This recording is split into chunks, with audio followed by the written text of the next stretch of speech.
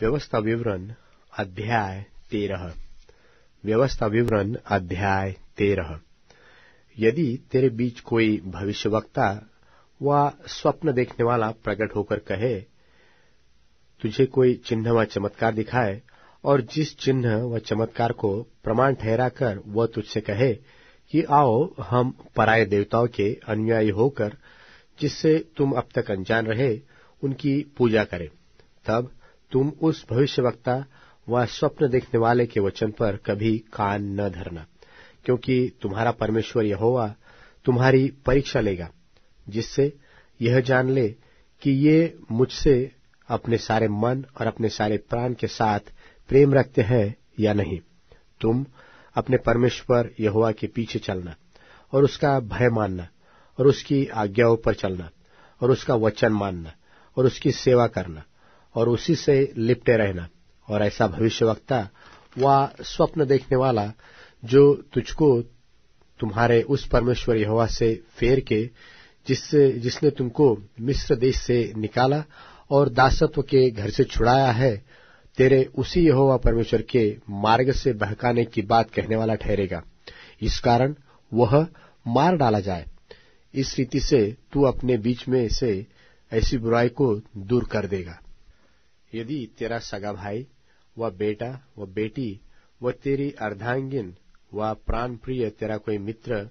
निराले में तुझको यह कहकर फुसलाने लगे कि आओ हम दूसरे देवताओं की उपासना व पूजा करें, जिन्हें न तू न तेरे पुरखा जानते थे, चाहे वे तुम्हारे निकट रहने वाले आसपास के लोगों के, चाहे पृथ्वी के एक छोर से लेके दूसरे छोर तक दूर दूर के रहने वालों के देवता हो, तो तू उसकी न मानना और न तो उसकी बात सुनना और न उस पर तरस खाना और न कोमलता दिखाना और न उसको छिपा रखना। उसको अवश्य घात करना। उसके घात करने में पहले तेरा हाथ उठ पड़े,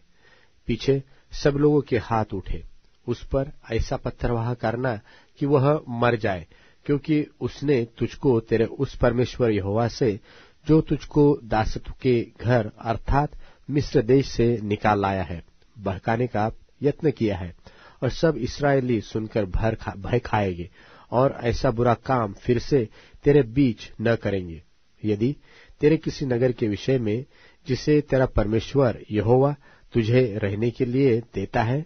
ऐसी बात तेरे सुनने में आए कि कितने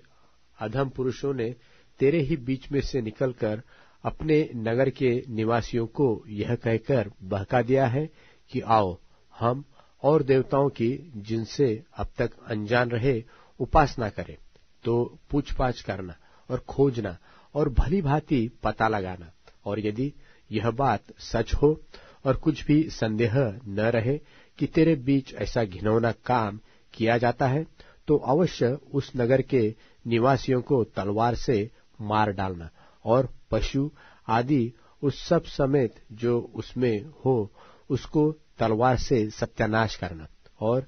उसमें की सारी लूट चौक के बीच इकट्ठी करके उस नगर को लूट समेत अपने परमेश्वर यहोवा के लिए मानो सर्वांग होम करके जलाना। और वह सदा के लिए डीह रहे, वह फिर बसाया न जाए और कोई सत्यानाश की वस्तु तेरे हाथ न लगने पाए, जिससे यहोवा अपने भड़के हुए कोप से शांत होकर, जैसा उसने तेरे पूर्वजों से शपथ खाई थी, वैसा ही तुझसे दया का व्यवहार करे और दया करके तुझको गिनती में बढ़ाए। यह तब तक होगा जब तक तू अपने परमेश्वर यहोवा की जितनी आज्ञाएं मैं आज तुझे सुनाता हूँ, उन सबों को मानेगा और जो तेरे परमेश्वर यहोवा की दृष्टि में ठीक है वही करेगा।